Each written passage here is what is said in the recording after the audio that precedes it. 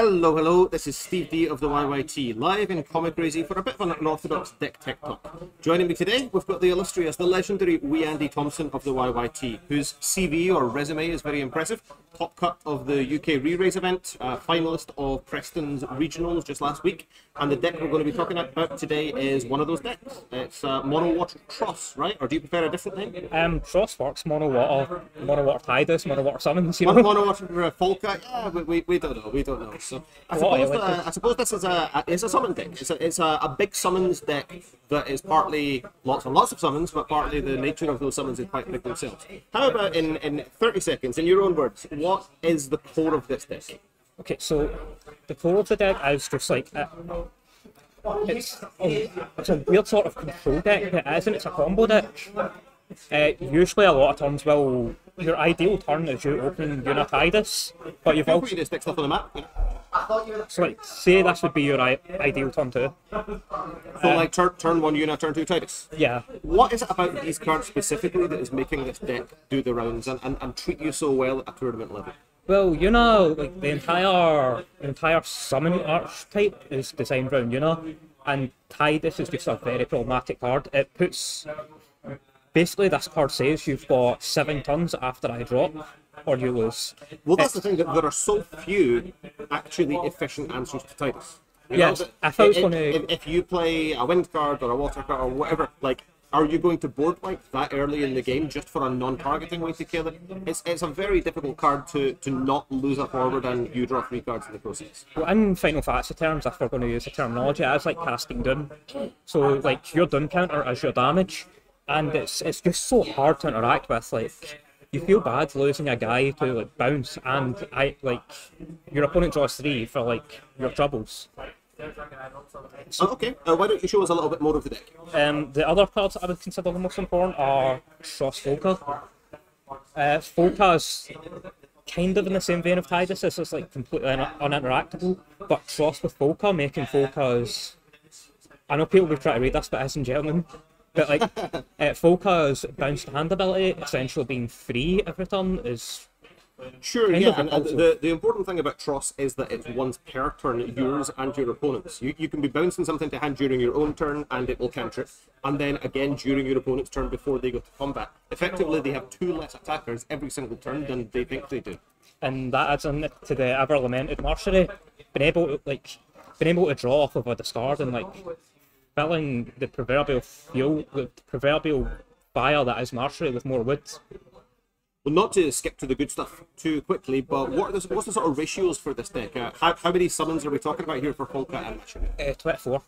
24? Okay, is there a particular maths behind this? 24 gives you 8, if I'm correct, Marchery activations. Yeah, sure. So it feels better than like the Folka. The uninteractive ability of Folka is bolstered by the fact that like you can play stuff like Sildra, which allows you to play 7 backups.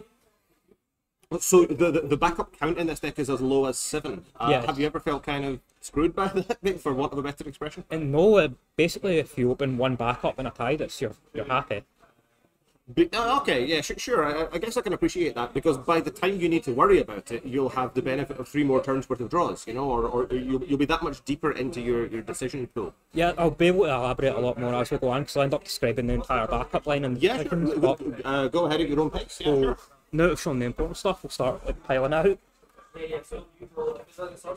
So for start, you have like 3 Tidus. I don't know really what to tell you. It's one of the most unfair forwards in the game, one of the most unfair forwards ever printed. And is that just because of how bad it feels to interact with, or do you think that is there something I'm missing here about Tidus other than the obvious it is going to hit you and there's not much you can do about it? Yes, the fact that Tidus reads cannot be blocked is just quite frankly toxic. Because, as I said, it gives you basically a doom counter for your opponent. Then they either need to DPS ratio, or they need to like get rid of Tidus, lose one of their guys, and you draw 3. And do you feel like you can adapt to whatever your opponent tries to do? You know, are you more afraid if they try and race you? Are you more afraid if they bite the bullet and kill Tidus? See, I would say race, but this deck plays is 42% EXs, so more than likely. I feel like we're going to need to see a few of those. Yeah. Feel free to lay the rest out. Yeah, well, I was going to say, more than likely, if they try to DPS ratio or bully you, they'll get punished for it. As mentioned, Folka with 24 summons is kind of sick. It's convenient as well for staying ahead in the damage race. It's very hard for your opponent to race your Tidus when Folka can tax your opponent out of all of their cheap things, you know? Yes, like primarily I feel your best matchup is Avalanche, because as soon as Folka in whenever you want, as soon as they enter combat, you just bounce the Avalanche members with effects, or you bounce Barret to remove their haste.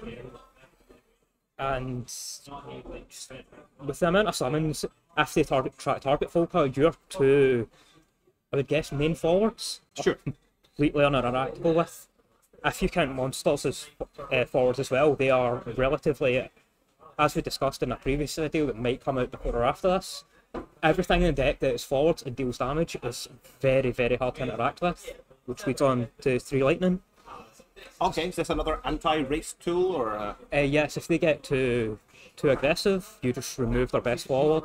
As I said, very hard to interact with again, because, say for example on stack, you can just go Sildra, search a lightning, remove lightning from a stack that may kill her. Right, okay, And- yeah, it's the dreaded end phase again. You return at the end of turn, and at that point your opponent can't play anything else during that turn. Yes, and they can't interact with it at all, and if they play too many forwards, they lose a forward. And, you know, the most controversial YYT card, the unanimous decision, Mercury. Everybody loves Mastery. 2 is an interesting number. What's the logic behind 2 as opposed to 1 or 3? Because I know a lot of people play 1 because your 1 copy theoretically never dies, so long as you don't play it too early, and there's always something that it can save itself with. Why is 2 the magic number? Zidane and damage.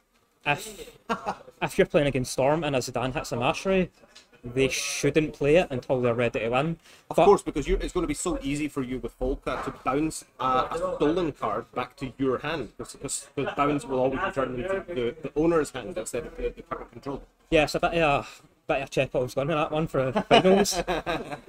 But it's like another uninteractable card. If you play this card correctly, it's an uninteractable with. There's like 1 interactable, maybe 2 interactable forwards if you count one of the monsters. Okay. And like it's 2 CP, so it's like, I mean, I'm not fussed if you interact with it, but primarily for uninteractable forwards, like, should play a really low forward count, because you will just push through and your opponent can't get rid of them. They're a headache, you know, etc., etc. And if I'm not very much mistaken, that's basically all of the forwards. There's one more. One more. Okay. Torum. Now, there's a caveat behind this. There's 2 builds I like to play. Honestly, this is more for Zidane hate, because, you know... Alright, is it take away its haste, take away the steal ability or something? Yes, because when I was playing Michael, Zidane was like a big problem. That might just be like, you know... Survivorship bias, confirmation bias? Confirmation bias, I would say. Michael bias? But if you want to play like anti-aggro, you can also play a Cloud of Darkness. But for Okay, that's a retro one we've not seen in quite a while. it's just good for like, it's good for rogue if, like, you know, you're struggling kind of with rush One of those decks. weird cards that'll save you in Smiths. Yeah, Swarries maybe, if like there's quite a lot of Swarries at your locals, that like maybe Porum isn't doing the job. I guess I'm curious about some of the matchups in general, but we'll get into that when we've seen some more of the deck. So given that that's all of the forwards, what direction do we go in next? Do we want to see the ammunition on Folka, or should we go to Tros and his buddies? I'll let you decide. I think the monsters will be a lot more interesting to start off with. So we'll start off with, you know, the 1 interactable monster, Optimammoth, which still, it's interactable when I decide it's interactable. Oh, sure. You mean like with the number of backups and when it is unconditionally a forward for as long as the rules text is live. Yeah. Yes, and one of, you could go, you Well, could I've seen theoretically some play decks play two. more of it, but do you think 1 is just a magic number? I like 1, but it's primarily a space issue. Like, 1 feels good because you can search it off of Sildra, and I feel in a vacuum, and against Storm, the following monster is a lot more important. 3 Tros. 3 Tros, yeah, sure. So for the uninitiated, it's kind of the namesake of the deck. All of your bounces will now be drawing a card, or the first bounce each turn. And then on damage 3, it just turns into this absolute powerhouse of free card advantage. Yes, it's like, you can just make it a forward at any point, and even if you don't have Hulk out, just being able to go attack, draw a card, and bounce one of their forwards is ridiculous, quite frankly. And 3 Blue Worm. Like, drawing a card, essentially, it's like, a 0 CP forward. Sure, just that simple kind of a cantrip thing. It's like a Viking, but doesn't die to Fina. It only dies when you let it die by, you know. It does act as a pseudo Sword of Damocles as well, because it's sitting there and it's very hard to interact with. And when I decide I can win... It's almost like a piece that you can install and then wait for an OTK, is the vibe I got from it. It just sits there, it draws you a card. If you play the playset, it lets you play a 47-card deck, but then deal 3 damage on the turn that you pull off the Mega Bounce. So... Yes, it could be Mercenary, Folkar, Lightning Flare as well, but yeah, sure. Octomammoth. It's, as I said, it's just a Sword of Damocles. The fact that you can make it interactable anytime you want it, monsters are just notoriously so hard to interact with. Yeah, absolutely. I'm curious if that will feed into the matchups of the deck at all. But first, this deck is what? 50% summons? But we've not seen any yet. So 24, so 48% summons. Sure, okay. In order of most relevant to least relevant, if you would like. Oh, of course. So the most relevant summon, I had it in order like CP cost. Oh, right, okay, sure. There's maybe a clear job art. The glue of the deck, most relevant summon is, give me a second, put it the right way, Sildra. Sure, so Sildra is going to find you everything in the right order. It lets you get away with the low backup number, fills the break zone for Bashery, stuff like that. Yeah, okay, I can see it.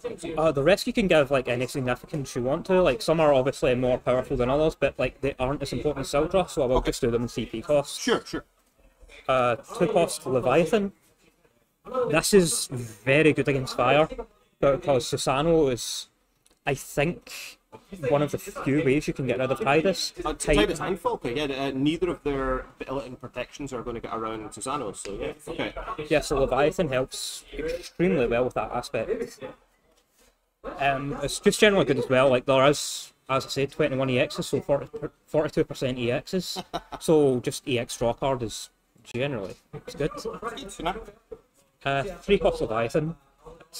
Blast from the past as well, like the Cloud of Darkness.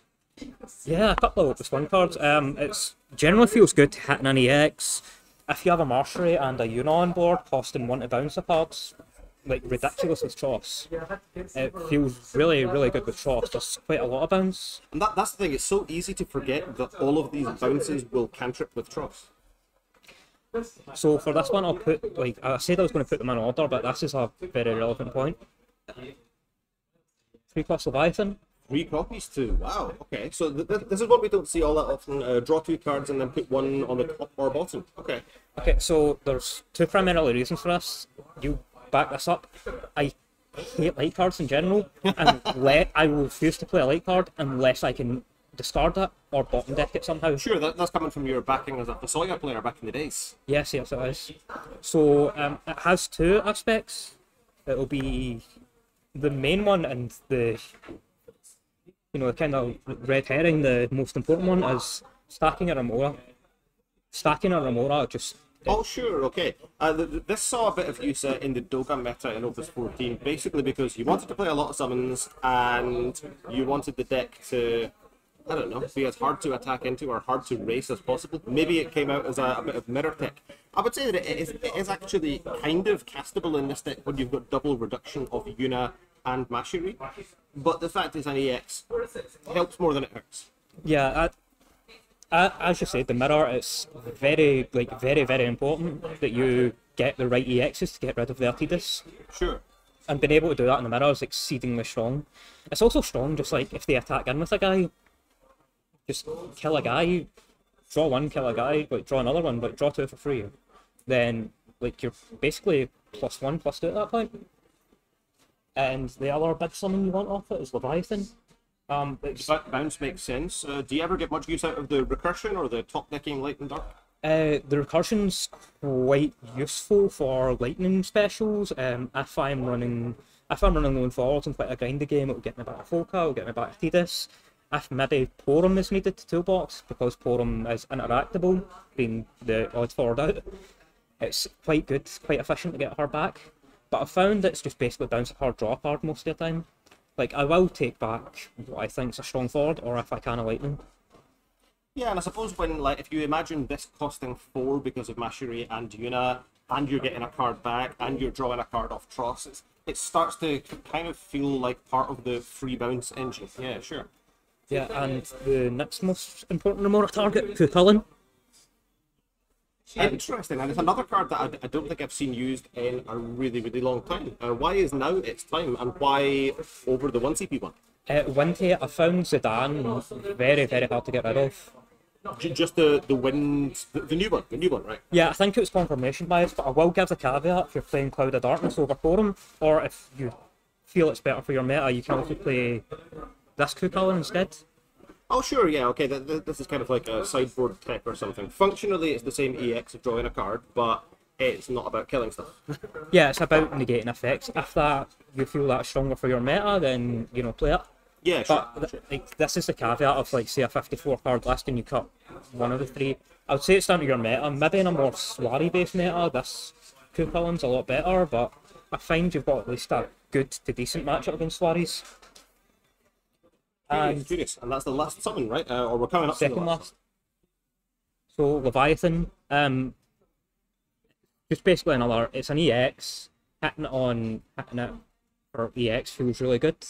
Well, I can imagine, yeah. I imagine there'll be some times that you can stack it with this Leviathan. It's funny actually because I've been playing a bit of Mono Fire Magissa with the Ifrit from Opus 7, and at the time the Opus 7 summons, with the exception of Yojimbo, looked terrible. You know, they only really do things if you hit them as an EX. But is it the case that Mashiri and Folka just give you enough of a touch factor that you don't mind if you draw them because at least it's still a water summon? That's pretty much it. It is arguably your weakest summon. Like, it's the summon you probably won't cast unless you really, really need to. Sure, yeah. I But guess I could see that. It feels better to hit this in EX and this in EX. You know? Like, draw a card. Some bounce is better than no bounce, yeah, sure. And that just leaves us with the rest of the backups, right? We know about Yuna. Yeah, Well, start with Yuna. Yuna's... I'll leave a little space in the middle here. I'll move these over here. Yuna is pretty self-explanatory. Like, three of and most waterless. You want to draw her, like reducing your summons. It's water soul mythos with making three cost summons cost 2, or 6 That's cost the 5. sweet spot. Been doing it ever since Pamphlet. And the next one's Kimari. Interesting. Okay. Kimari's a silver bullet in the fire matchup. And Silver Bullet because it's fetchable by Sildra. I have to ask, regarding Kimari's strategy, who do you protect? Who's your optimal target? Tidus. Okay, because Folka can kind of protect herself, or... Because the X is at best. Oh, sure, okay. Like, against Swaris, like, this came up in a couple of testing games where, like, I wouldn't attack in against Swaris or any sort of fire list that I know has EXs. Because you respect the Elvis, right? Yes. Then making your Tidus immune to EXs is, you know, it's unfair, quite frankly. It's important to, I guess, as a ruling to say that Kimari does generate a field ability. This is a field ability and not like an auto that cancels burn damage. It's a fundamental field ability, so it does apply to EXs. Kimari does resist EXs. Then I think Kimari EX, the only two things your opponent can play to stop that is Titan and Shantoto. And you can answer Titan kind of with Remora or Cucullin. Yeah, sure, okay. For everything else, Mastery just bounce your own field? The Evoker's broken with Sildra. There's that high IQ Princess Sarah, you know? You don't want to play Sarah Princess Sarah in this deck because if your Princess Sarah gets Amaterasu'd, you now can't play Mastery. Yeah, and you can't search Princess Sarah off of Sildra. There are times where, like, just to ramp out, I'll just go Sildra, search Evoker, search Kimari. Even if Kimari's like a dead herring in the match. Or if I want to thin out my deck and I've got the resources to do so, Metal Web.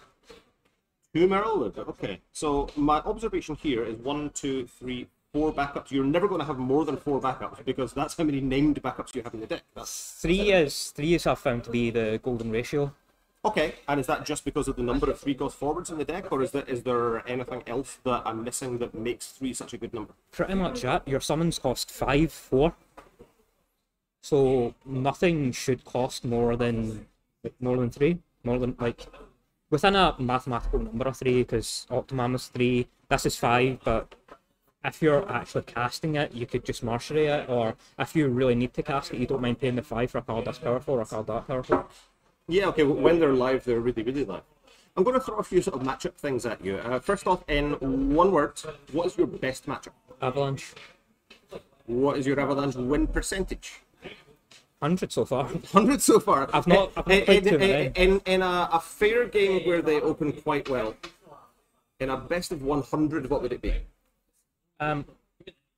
It maybe be like, if I was to guess, maybe 80-20. I might be wrong. Or probably more experienced players. What is your worst matchup?